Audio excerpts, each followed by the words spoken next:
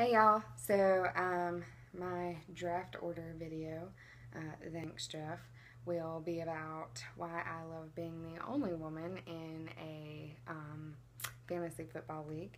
So first off, there's pros and cons. I don't like dealing with some of y'all's ridiculous names.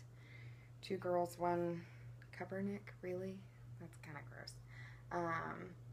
I love though that y'all don't expect anything out of me, and then when I do really well, you're just kind of like, oh, where'd that come from? Yeah, well, guess what? I've done much more research this year.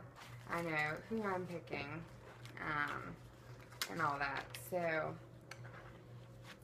and I won't be on a road trip this year during draft, so I won't just be getting whoever is next up. So, be prepared for that this year as well. I love the competition of it all. I love being able to talk crap to men, and they usually can handle it. Some of you, not so much.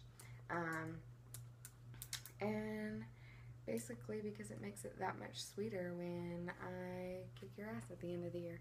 So, get ready, guys, because it's happening this year. Team What's Your Fantasy?